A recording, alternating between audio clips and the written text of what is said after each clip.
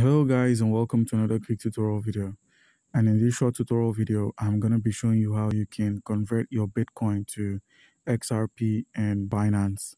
It's an easy process, and before you can accomplish this, you must have an account on Binance.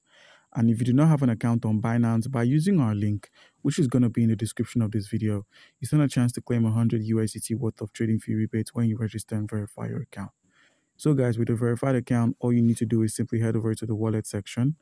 Once there, you're dropped at the overview, which houses all your wallets and crypto assets. And through your accounts, you can find where your crypto is stored. So when you scroll from the spot wallet or account to the funding, you can then find the Bitcoin there. And all you need to do now is head back home. Once there, simply select the convert icon, which is just here. By selecting the convert icon, simply click on the spot wallet option and select the funding wallet. By doing this, simply click on the USDT option, select the Bitcoin, and proceed to type in XRP. Once you've selected Ripple, click on Max and click on Preview Conversion and simply convert.